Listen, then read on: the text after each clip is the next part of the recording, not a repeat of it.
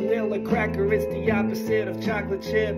I've dropped a lot of jobs, but not cause I'm incompetent. It's better to pursue your hobby if you got the gift. I'm not so sure I do, but damn, I've gotten lots of compliments. Even as a teenager, my people say I'm raw with it. I gotta give it to them. Had they not, I'd have no confidence.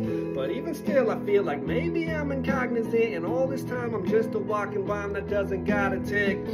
That cookie cutter lifestyle's a crock of shit. I'm sorry if you're still a slave to empty promises, but not if this is something that's been made glaringly obvious to you, and yet you're still complacent, sucking on your boss's dick.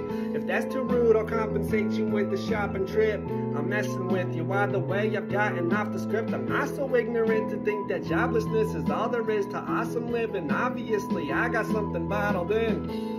And now I'm not slinging Xanax and Klonopin. That part of me's buried and won't be dusted off again. 7 years ago I was so broke that I forgot my pen. Always split your goals in smaller increments and follow them. Happiness is something that'll only happen on a whim. As a kid it actually wasn't nearly as prominent in my experience, and I was even coddled in according to my brothers, but I still remember groveling.